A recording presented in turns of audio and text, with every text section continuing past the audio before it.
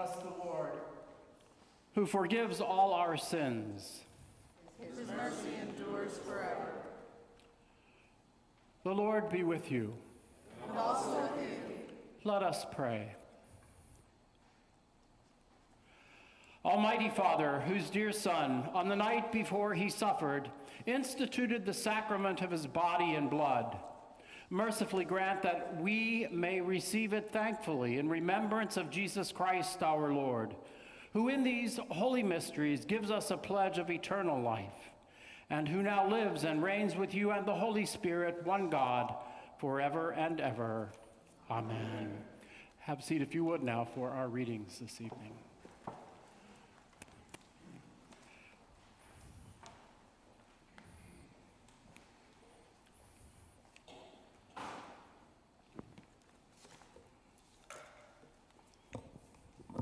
A reading from the book of Exodus, chapter 12. The Lord said to Moses and Aaron in the land of Egypt, "This month shall mark for you the beginning of months. It shall be the first month of the year for you. Tell the whole congregation of Israel that on the 10th of this month they are to take a lamb for each family, a lamb for each household. If a household is too small for a whole lamb, it shall join in its closest neighbor in obtaining one. The lamb shall be divided in proportion to the number of people who eat it. Your lamb shall be without blemish, a year-old male. You take it from the sheep or from the goats. You shall keep it until the 14th day of this month. Then the whole assembled congregation of Israel shall slaughter it at twilight.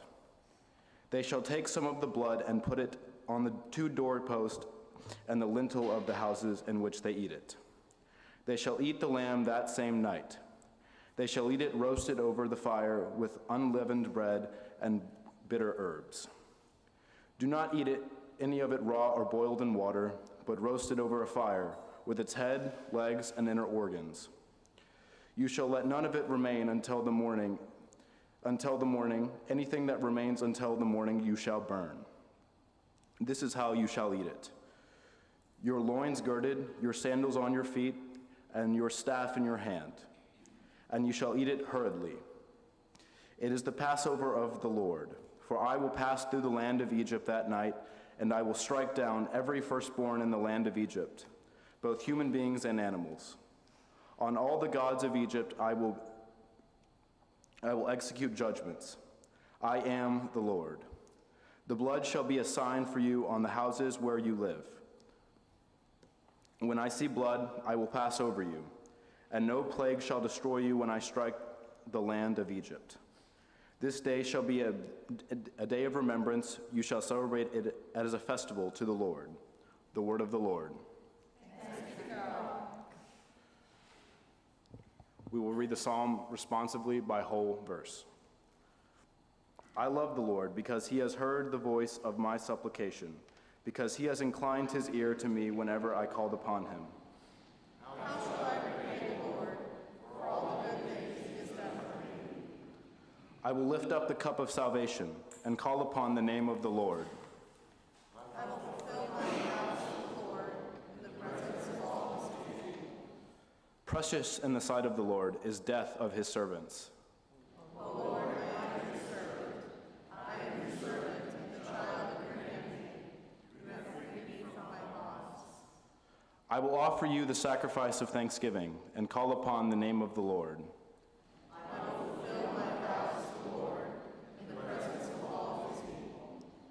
In the courts of the Lord's house, in the midst of you, O Jerusalem, hallelujah. A reading from 1 Corinthians chapter 11. For I received from the Lord what I also delivered to you, that the Lord Jesus on the night when he was betrayed took bread, and when he had given thanks, he broke it and said, "This is my body, which is given for you. Do this in remembrance of me."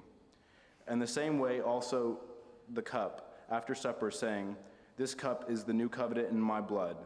Do this as often as you drink it, in remembrance of me. For as often as you eat this bread and drink the cup, you shall proclaim the Lord's death until he comes." The word of the Lord.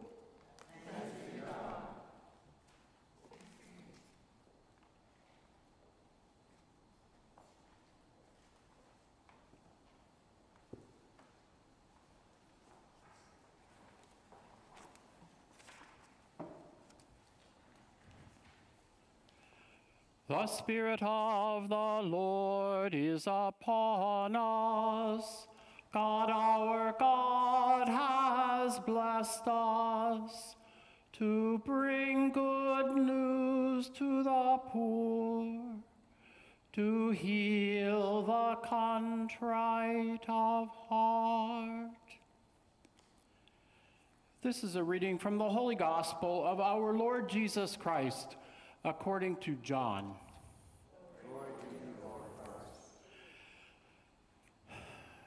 Now, before the festival of the Passover, Jesus knew that his hour had come to depart from this world and to go to the Father. Having loved his own who were in the world, he loved them to the end. The devil had already put into the heart of Judas, son of Simon Iscariot, to betray him. And during supper, Jesus, knowing that the Father had given all things into his hands and that he had come from God and was going to God, got up from the table, took off his outer robe, and tied a towel around himself. Then he poured water into a basin and began to wash the disciples' feet and to wipe them with the towel that was tied around him. He came to Simon Peter and said to him, "Lord, are you going to wash my feet?" Jesus answered, "You do not know now what I am doing, but later you will understand." And Peter said to him, "You will never wash my feet." And Jesus answered, "Unless I wash you, you have no share with me." Then Simon Peter said to him, "Lord, not my feet only, but also my hands and my head." And Jesus said to him, "One who has bathed does not need to wash except for the feet, but is entirely clean. And you are clean, though not all of you." For Jesus knew who was to betray him. And for this reason, he said, "Not all of you are clean." After he had washed their feet, he put on his robe and had returned to the table. He said to them, "Do you know what I have done to you? You call me teacher and Lord, and you are right, for that is what I am. So if I, your teacher and Lord, have washed your feet, you also ought to wash one another's feet. For I have set an example that you also should do as I have done to you. Very truly, I tell you, servants are not greater than their master, nor are messengers greater than the one who sent them. If you know these things, you are blessed if you do them. Now the Son of Man has been glorified, and God has been glorified in him. If God has been glorified in him, God will also glorify him in himself and will glorify him at once. Little children, I am with you only a little longer. You will look for me, and as I said to the Jews, now I say to you, where I am going, you cannot come. I give you a new commandment, that you love one another just as I have loved you. And you also should love just as I have loved you, you also should love one another. By this, everyone will know that you are my disciples, if you have love for one another. The gospel, the good news of the Lord. Praise to you, Lord Christ. I have a seat.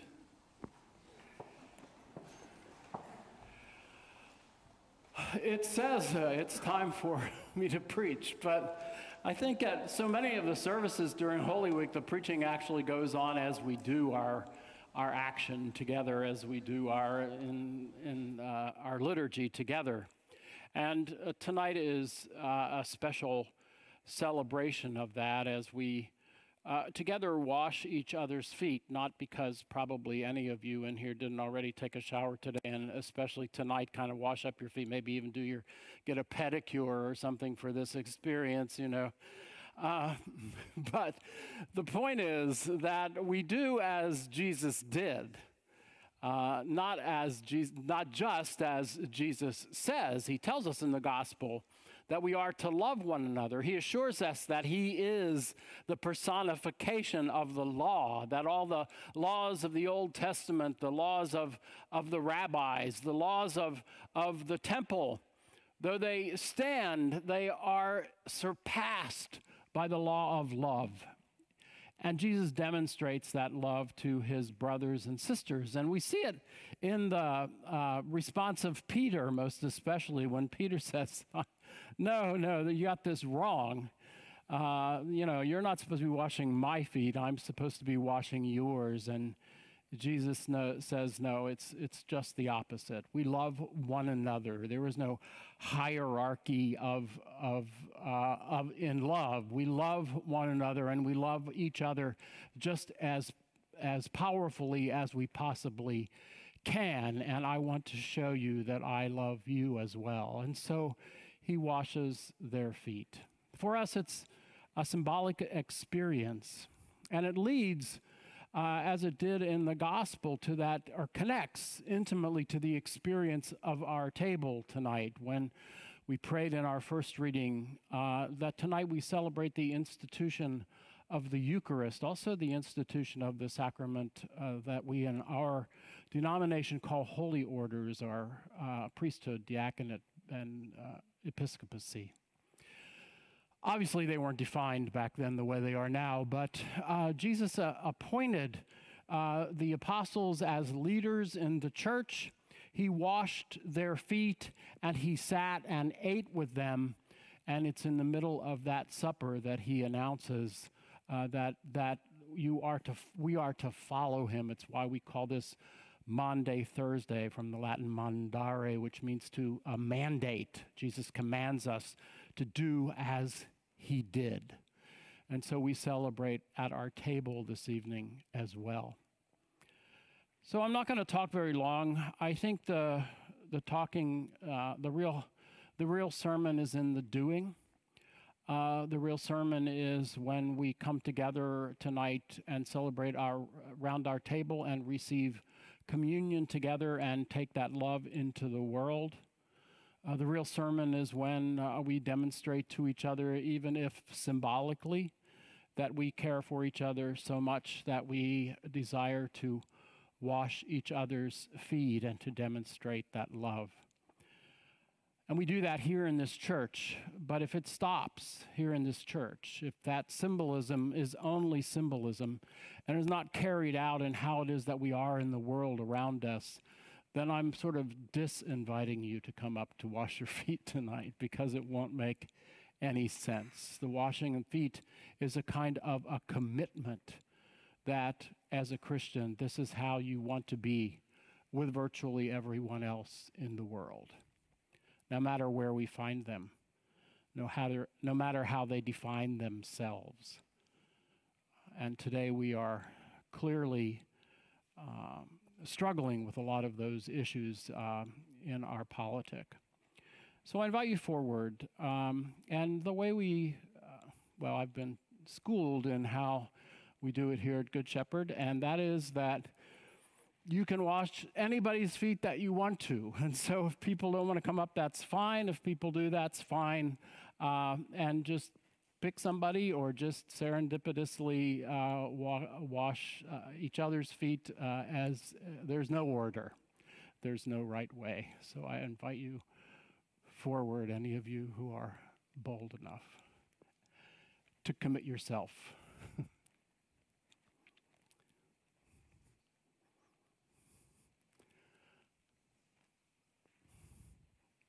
Okay, well.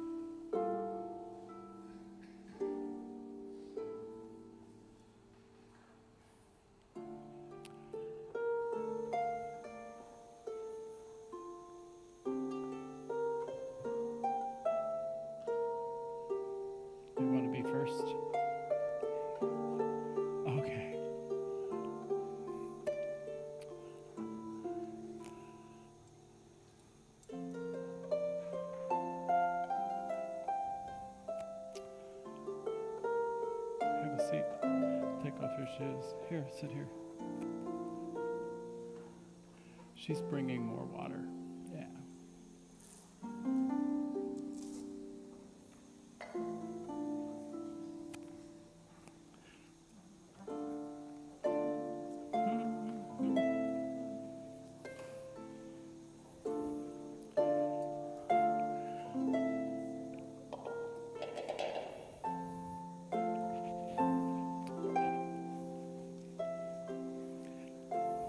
Okay. You have to help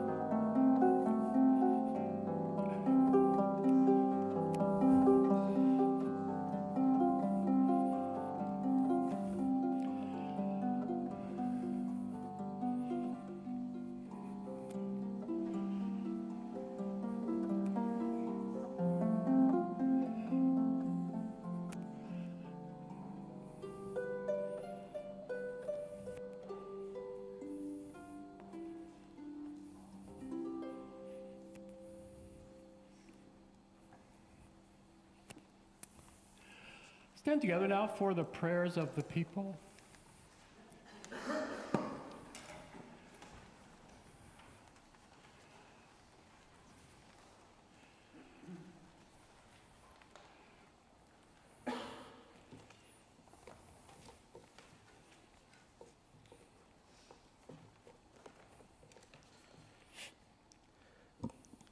We gather as the household of God, apostles, prophets, martyrs, servants, to pray for the church and all humankind, saying, "Come, Lord Jesus." For refugees, for the homeless, and for all who have nowhere to lay their head, we pray. Come, Lord Jesus. For those unable to eat at the Lord's table or at any other table, we pray. Come, Lord Jesus. For the body of Christ fractured in a world of violence and war, we pray. Come, Lord Jesus.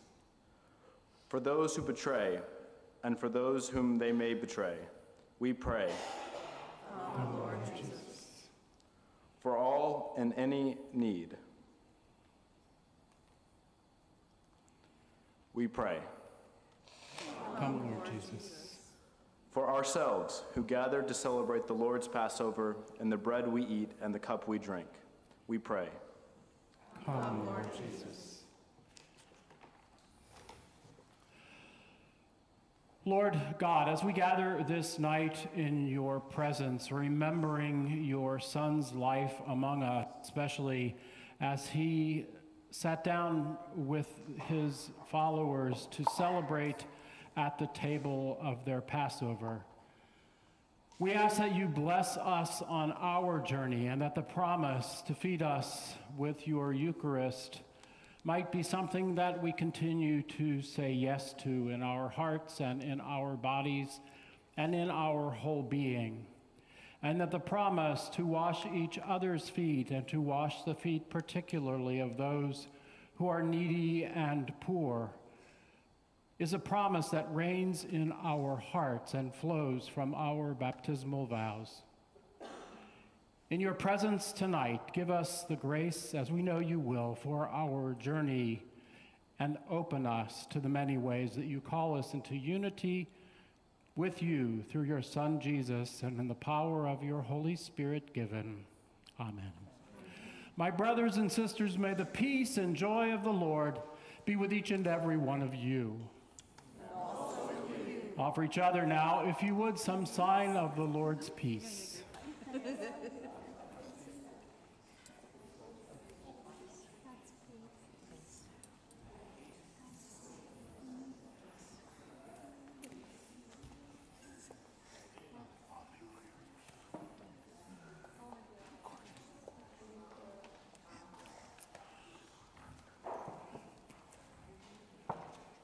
Yeah, that's all right. That's all right. I'll just make a couple announcements. Yeah, there's no collection. Just a couple short announcements. Just an invitation that tomorrow evening, at Friday evening, we celebrate the crucifixion of Jesus, as it is Good Friday. The service is the most powerful part of the service, of course, is the reading of the Passion of St. John. Together and contemplating and meditating on his words. There will be no music. It'll be a quiet and a very somber service. And I invite you all to be part of that as well, if you'd like. And then on Saturday, the culmination of the Triduum, this 3 sacred days, is our vigil ceremony, during which we'll light the Easter fire and bless water and proclaim our baptismal promises again to each other and celebrate Eucharist around the table. There is no Eucharist tomorrow evening, but there is a simple communion distribution as part of the service. If you are offering your gift at the table and there remember that your brother or sister has something against you, first go be reconciled with your brother or sister and then come back and offer your gift.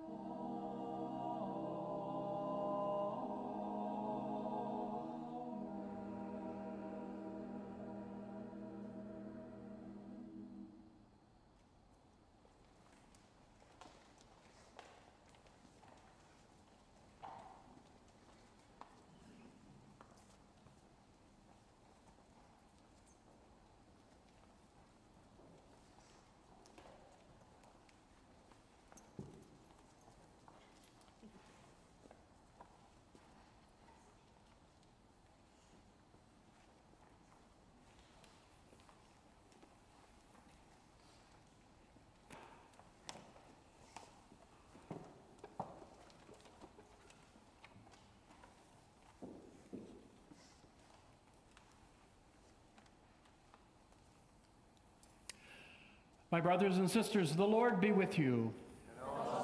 Lift up your hearts. Let us give thanks to the Lord our God.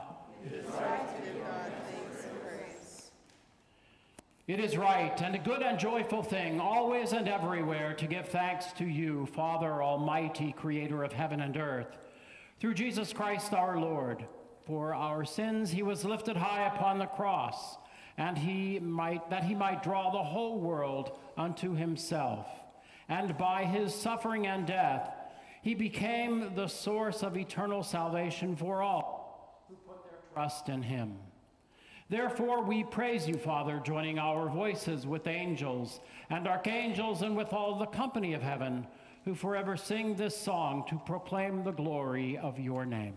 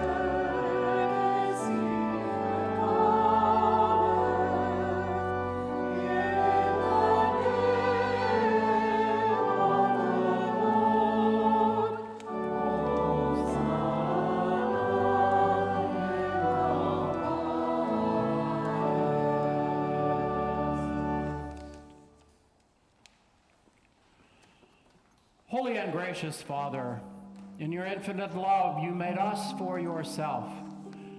And when we had fallen into sin and become subject to evil and death, you in your mercy sent Jesus Christ, your only and eternal Son, to share our human nature, to live and die as one of us, and to reconcile us to you, the God and Father of all.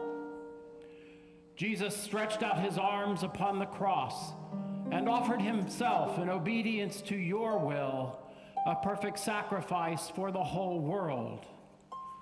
On the night he was handed over to suffering and death, our Lord Jesus Christ took bread.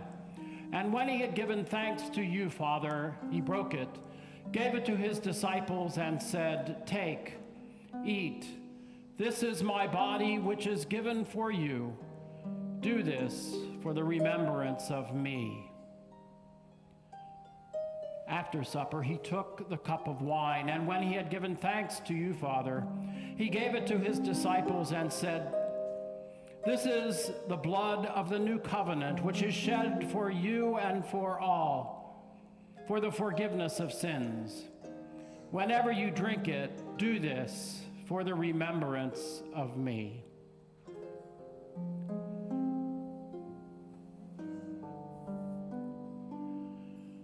Therefore, we proclaim together the mystery of faith.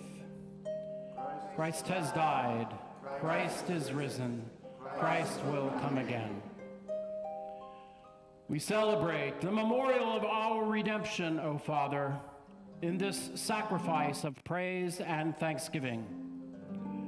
Recalling Christ's death, resurrection, and ascension, we offer you these gifts. Sanctify them by your Holy Spirit to be for your people the body and blood of your Son, the holy food and drink of new and unending life in Jesus. Sanctify us also that we may faithfully receive this holy sacrament and serve you in constancy, unity, and peace. And at the last day, bring us with all your saints into the joy of your eternal kingdom. All this we ask through your Son, Jesus Christ. For it is through Jesus, and with him and in him, in the unity of the Holy Spirit, that all glory and honor is yours, Almighty Father, forever and ever. Amen. Amen. And now, as our Savior Christ has taught us, we are bold to pray.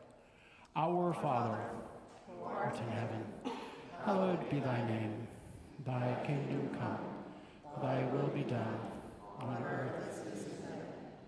Give us this day our daily bread, and forgive us our trespasses, as we forgive those who trespass against us.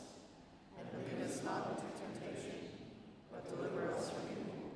For thine is the kingdom, the power, and the glory, forever and ever. Amen.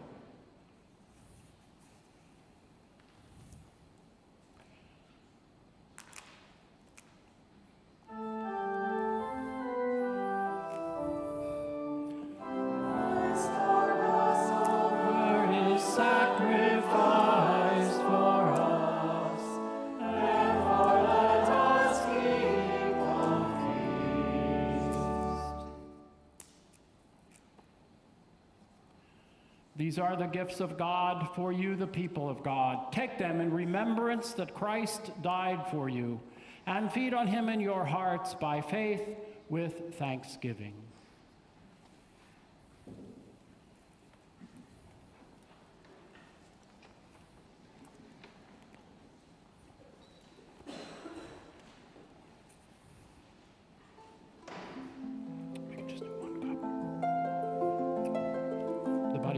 The bread of heaven, the blood of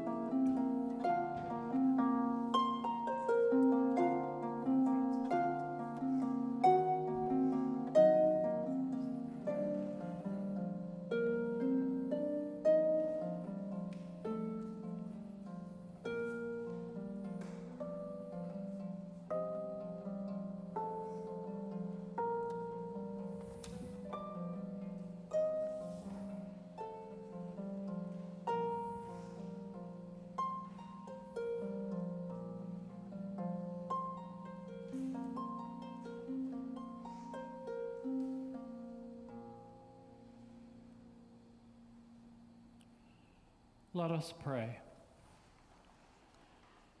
Eternal God, Heavenly Father, you have graciously accepted us as living members of your Son, our Savior, Jesus Christ.